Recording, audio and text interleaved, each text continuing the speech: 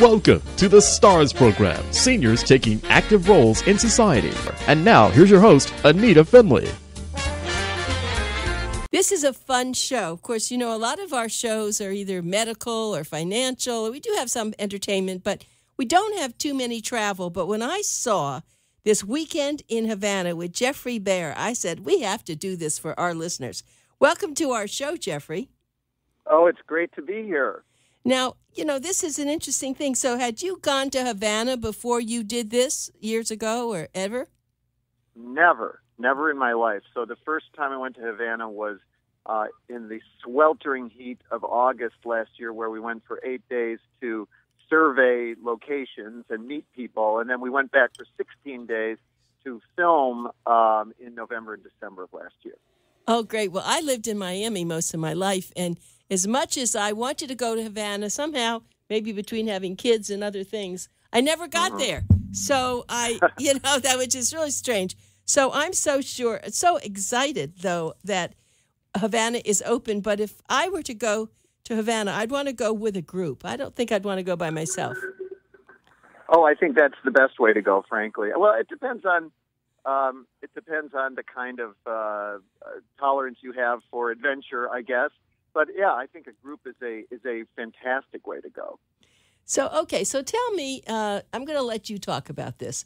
Tell me how you felt about it, what you loved, especially as someone who really appreciates architecture and you've traveled everywhere. Just you go ahead and take us on your trip.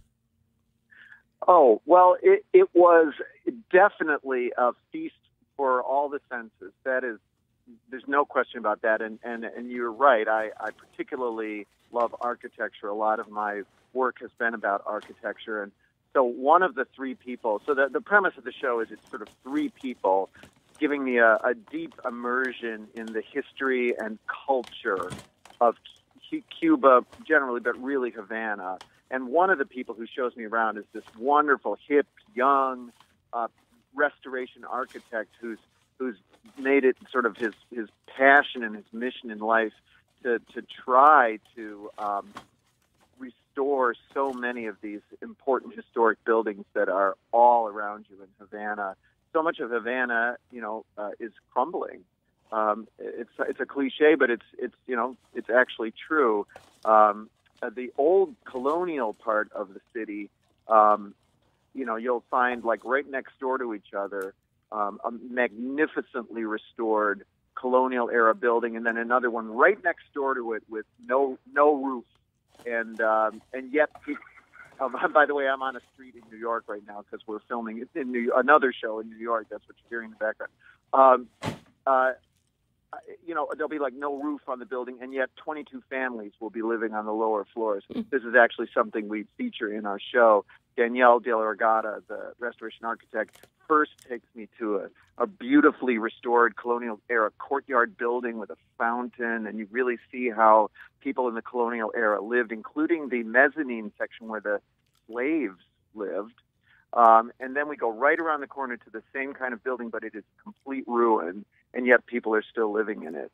And then you see these layers of eras of history from the earliest fortresses built in the 1600s with this stone that has fossilized sea creatures embedded in it. It's the local stone, all the way through the buildings from the Baroque and neoclassical really period when Havana was just booming in the 19th century, early 20th century. There was prohibition in the U.S., and people were going to Havana because they could buy alcohol and they could gamble. A lot of American mobsters were building Havana, and companies like Bacardi rum. And then you see the Soviet era where there's all these kind of imposing, sort of minimal, brutalist blockhouse sort of buildings that like housing blocks and things like that. And then this really 1950s kind of modernist architecture that you see in various states of repair and disrepair. So it's an amazing immersion. Well, I was thinking as you were talking in Miami Beach, of course, we know about Art Deco and how thankfully they did preserve that. You think they'll preserve a lot of Cuba?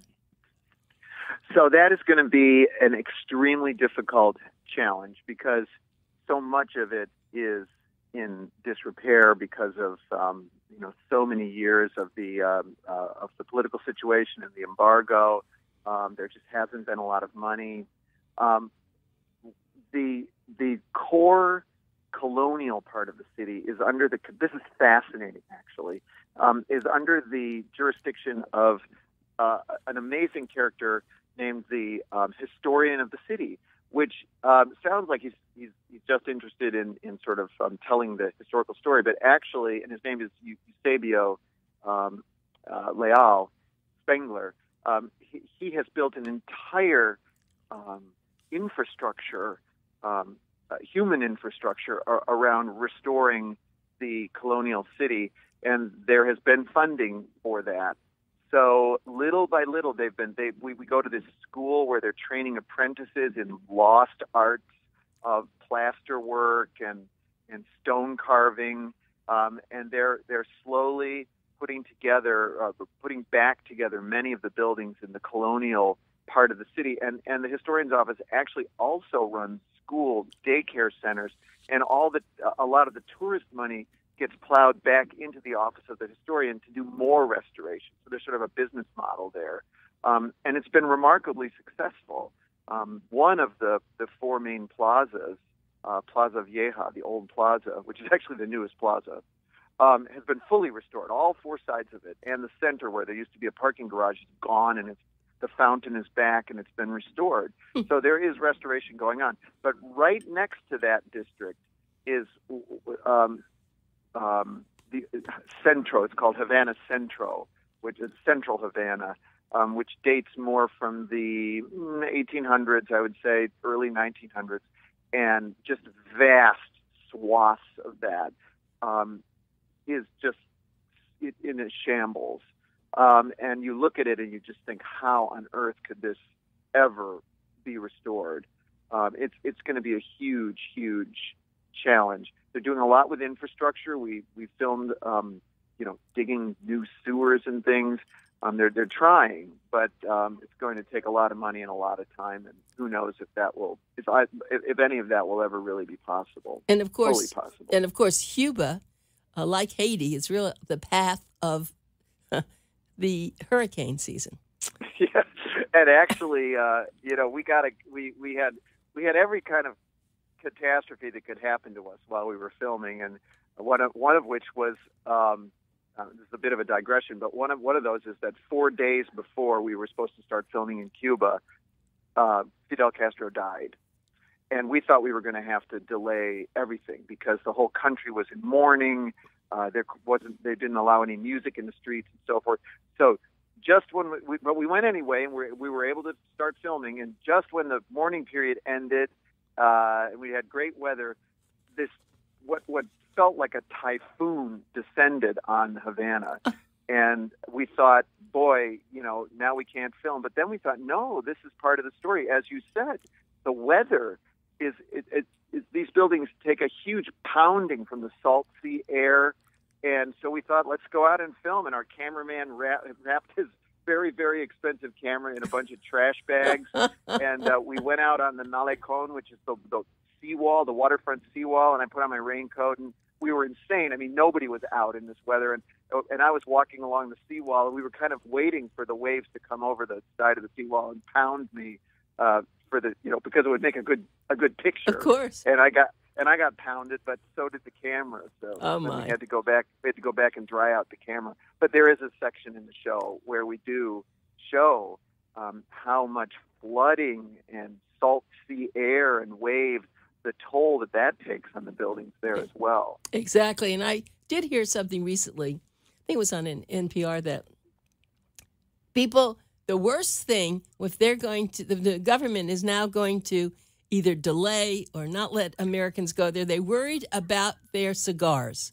Now, I see where you visited the cigar area, right? Tell us about that. Well, now I have to tell you, I personally did not do that.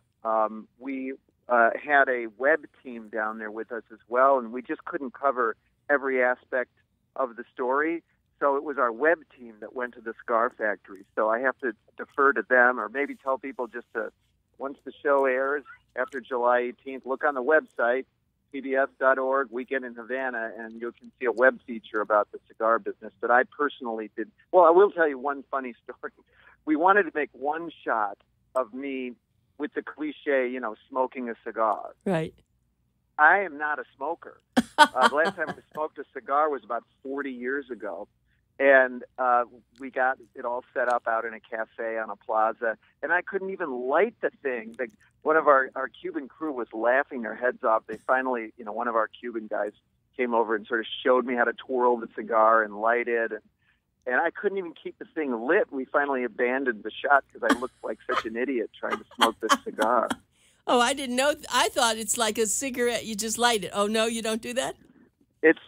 No, it's a challenge. You got to snip off one end, and then you have to kind of twirl it in your mouth while you're puffing and get a nice even glow on the end of it. And then if you don't puff it right, it just goes out. So that's something a lot of us don't know. But and then I know that did you do a side trip to Hemingway's area? Definitely, yeah, absolutely. Yeah, wasn't a side trip. That's actually a very a big part of the program. We spent a day out there filming, and actually we filmed in two places. We filmed at Hemingway's house, which is a magnificent hilltop house that he bought with the proceeds from For Whom the Bell Tolls, and it's now preserved as a museum, and you actually aren't even allowed inside. So you see us kind of peering in through the doors. At first we thought we were going to be allowed inside, but as with everything in Cuba, there's a lot of bureaucracy, and one person tells you one thing and somebody tells you something else. And we got there all ready to film inside, and the woman said, "Oh, no, you're not allowed inside." And we were very upset. But then it turned out that it was much better because it looks like we're sort of peeping Toms. We're sort of peering in through his windows. I love it. And looking in on his life. He's got the whole house. He's got all these heads of animals that he killed on safaris all over the walls. And in his bathroom are the animals his cat killed, like a lizard, in formaldehyde. So his cat's trophies are there as well. And the other thing that's kind of amazing is he was obsessed with his weight. So on the wall, there's a scale in the bathroom, and on the wall, in his own handwriting, every day he recorded his weight, which was really kind of an odd thing to see. Amazing. But anyway, yeah. So that was his house. But then, just as magical for me was we went to Coquima, which is the fishing village where he kept his fishing boat Pilar, and it's I actually got on a boat and they filmed me sort of motoring into the harbor amongst all these fishermen with their ramshackle fishing boats pulled up on the shore, and in a classic Cuban story, the boat that we found for me to be filmed on, the captain, it's just an old, kind of old fishing boat. The captain told me that it's actually, the engine was salvaged from a Czechoslovakian forklift truck. Huh. They're very, very resourceful and creative in Cuba because they just have to get things from wherever they can get them. And so, a lot of these old 1950s cars. Yeah, I was going to ask you about that because it seems like now everyone's thinking about going down there and stealing them. Well, they're not going to, are they? Stealing them, you said? Meaning for a very inexpensive price. These are gems. Yeah. These are gems. They are gems. Frankly, I don't know if you could buy one. Maybe you could, but I thought these American cars were, again, another thing that was just going to be for the tourists. I thought that it's just a bunch of cars for tourists. You see them everywhere, and in all states of repair and disrepair. They really are. Those and like old Soviet cars like Ladas, those are pretty much what people are driving around in. And in our film, we go to a repair shop where they literally restore these cars, but restore is almost the wrong word. They kind of rebuild them from the ground up. They stitch new upholstery for them on vintage sewing machines. They hammer new side panels and things for the cars themselves. They paint them. The engines are either restored or salvaged from other vehicles, and they make a lot of the parts for the engines. I mean, they're very resourceful. They've really learned how to keep things going there. So I was thinking, as you were talking about the Hemingway house, Jeffrey, here in Key West, I'm sure you've seen the one down there. I actually have. I'm a sailboat racer, and I'm from Chicago. I live in Chicago, but I was down there for the Key West race a few years ago. I raced in it, and the captain of our boat was such a jerk that one day I said, "Forget it, I'm not sailing with you anymore." And I did the tourist scene instead, and we did see the Hemingway house in Key West. Yeah. So is it different than what you saw? I mean, this smaller? I mean, this was where he lived most of the time. So the one in Havana, did he spend that much time there? Yeah, the home he's considered a Cuban writer to Cubans. He lived in Havana longer than he lived anywhere else. Ah. So I don't actually know, how long he lived in that house in Key West, or if it really captures his personality as much as the house in Havana. I'm not familiar enough with the one in Key West to know, but the one in Havana, really captures his personality. There are bookshelves in every room. Just the whole house is like a library. And, of course, a lot of bars in the house, too, including one he designed himself, liquor cabinets. So it really, and now his boat, Pilar, has been restored and is under a roof and preserved on that site as well. So I don't know if that's the same in the one in Key West, or not. Next time I go there, I'm going to have to check it out. But I want everyone who's enjoying this show as much as I am, frankly, to know when they're going to be able to see this. So it's Tuesday. It starts. The premiere it's called Weekend in Havana with Geoffrey Baer, Baer. It premieres Tuesday, July 18th from 8 to 9 p.m., and you'll have to check your local listing. It's on PBS. And also, right, this will be, yes, coast to coast on PBS. Right, that's wonderful. And I just want to ask you, so there's a thing that it's part of a PBS Summer of Adventure. Is this something that you do for them? We are lucky to be a part of the Summer of Adventure on PBS. We contributed this one show, Weekend in Havana, but all summer long on Tuesday nights, PBS is doing various travel shows. I know one of them is in Alaska, and then another series, which we're in the middle of right now. So when this airs, it may already have finished, but it's the story of China. Interestingly, the producer, the wonderful, gifted producer, Leo Eaton, who was our producer-director on this show, also was the executive producer of the story of China. So we've been calling this the Summer of Leo because he's got so many of his shows on PBS this summer. Well, you're quite a talent, and you sound so enthusiastic. So you love everything you do, but this one sounds. Do you speak Spanish? You know what? I do not. I got Rosetta Stone. That yes. Teach yourself right. Spanish, and for about 3 months, I made a very unsuccessful attempt to learn how to speak Spanish. And I was troubled by that. I was worried that, how can I tell the story of Havana with integrity when I don't speak Spanish? But, really the role that I play in this show is kind of like the surrogate for Americans who might be curious, might not really know anything ahead of time about going down to Cuba. And the upside of it, I guess, was that for me, it was all new and it was all discoveries of things I didn't know. And you really see that. I mean, my reactions are quite honest on camera. I'm very charmed and amazed and sobered by the things that I see. I'm sort of learning it as you're learning it. Right. We also, there's two other people two other tour guides who take me around.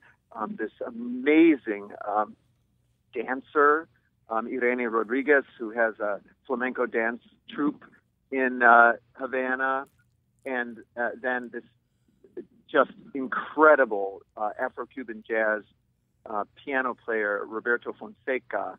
And we go, in one scene, we go to the recording studio in Havana where people like Nat King Cole and Benny Moré and the Buena Vista Social Club recorded, and I sit down at the piano with him, and and two of his musicians. I'm surrounded by this Afro-Cuban music. It's such an immersion, and it was a very emotional thing for me. I up until that moment when we filmed, I was kind of feeling like, okay, I'm in Cuba. This is all really cool, but it's also kind of foreign and weird. And after we walked out of that studio, Havana just looked different to me. I don't know, something about the immersion in that music just went right into my soul. And literally, when I came out, Havana looked different to me. Well, Jeffrey, I felt that way the first time I saw the story of the Buena Vista Social Club and that exciting opportunity for them to go to Lincoln Center. I mean, I couldn't get over that. Mm-hmm. Mm-hmm. And this piano player, Roberto Fonseca, after, I can't remember his name, after the piano player who was with the original Buena Vista Social Club passed away, Roberto, who's a young guy, was invited to be the piano player and tour with the Buena Vista Social Club. And so, he's the real deal. And it was thrilling to just be there with him. Plus, he also is a Santeria priest. Santeria is this religion that was brought to Cuba by the slaves. Actually, it was kind of created by the slaves. The slave owners didn't want them worshiping the African deities, so they invented this religion that looked like Christianity, but secretly they were really worshiping the African deities. And so we went to a ruined slave plantation in one scene with Roberto, and he sort of talks me through the whole history of Santeria as well. So, we got more from him than only music. Well, that was that was perfect. I mean, you did get so many things that were unexpected. I see that. As much as you can plan a TV show, radio shows and all, it's the unexpected sometimes. If you make, if you make use of it, it's really great. Well, I don't want people not to turn to this. So my guest is Geoffrey Baer, Baer. And please, you remember this is Pencil Talk Radio. We talk about a lot of things. This is one you need to write down somewhere. Tuesday, July the 18th at 8 o'clock on PBS. You're going to want to see this. It's going to be so much fun. I know whatever I'm doing, I'm going to be watching it, Geoffrey, because you certainly did something special. So I also wanted to talk about the baseball. We get some of our finest baseball players from Cuba. Is that still going on? Absolutely. Oh, without question. We have many, many fine Cuban baseball players in the U.S., and baseball is huge down there. And we really, really, you talked about how the unexpected. We really wanted to film a baseball scene while we were down there. Well, it turned out that the Industriales, basically, the Havana professional baseball team, had already been eliminated from the playoffs when we were there. So their stadium was closed and they weren't playing. So then we thought, okay, Little League. So we lined up a Little League game, and then that was the day of the typhoon that hit. So they were completely washed out, and we had to cancel that. But when we were at Hemingway's house, Finca Vigía, Hemingway coached a Little League team. Aww. And the field is still there where he coached the team. And all of a sudden, this guy walks up to us wearing a Chicago Cubs baseball hat. I'm from Chicago. And our executive producer, Dan Souls, whose parents fled Cuba at the start of the revolution, and he speaks Spanish, started chatting with this guy because Dan is also from Chicago. And he noticed the Cubs hat, and the guy said, I coach kids right here on Ernest Hemingway's baseball field. Come back tomorrow. Not possible. We drove back the next day, and there they all were, and it was magical. It was I'm a baseball nut, and I had my baseball glove on, and I'm throwing the ball back and forth and hitting ground balls and fly balls to these kids, and it's kids of all ages. This guy coaches these kids to basically keep them off the street, and it goes everywhere from a 5-year-old kid who we got a shot of him running to first base, and halfway there he falls down, and then he gets up and starts running to second base by mistake, and everybody's pointing him back to first base. Everything from that to a kid who to me looked like he was about 16, and you could tell this kid idolizes these heroes who've gone to the U.S. or who play on the top Cuban baseball teams. he was completely dressed like a professional ball player with the baseball pants, tight-fitting baseball pants, and the baseball cap with the wraparound sunglasses, stylishly on the top of the brim. And that kid threw a ball to me, and it smacked into my mitt. We actually have this in the film, and I just looked right at the camera and said, "Watch for this kid." I'm just going to say that. Remember his name, right? Yeah, I mean he was really something. That was one of my favorite days down in Cuba. Was that day I got to throw a ball around with those. You're just having too much fun, players. Jeffrey. I mean, this is a great thing for you, and I don't want to lose the show until I talk to you about Tropicana, because I remember the one thing I do remember when I lived in Miami was they were very risque down there before anything was allowed like this, even at the Latin Quarter here in Miami Beach. But they did some real. I guess I would even call it pornographic things in some of those clubs. Are you aware of that? Well, in Cuba, you mean? Yes. Yeah, well, the mob ran a lot of these places. I have to tell you, I don't know specifically if they ran the Tropicana or not.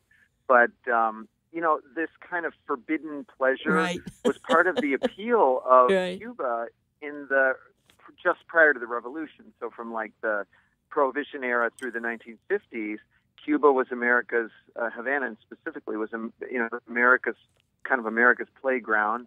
And it's a little bit like, in the earlier days, of Las Vegas, what happens in Las Vegas stays in Las Vegas.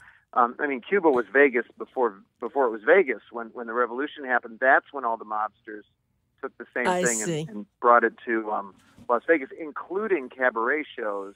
We think of those showgirls as Las Vegas showgirls, but Las Vegas showgirls are really Havana, Cuba showgirls. It started in Havana. Well, when we were at the... what? We've run out of time, and I'm being canceled here, but I have to tell you, I have your number now, and I want to stay in touch with you. You are a great interview, and I'm just so happy that this happened. So thank you. Good luck. I'll be watching the show. My pleasure. Thanks for it. Thanks, Jeffrey. Bye.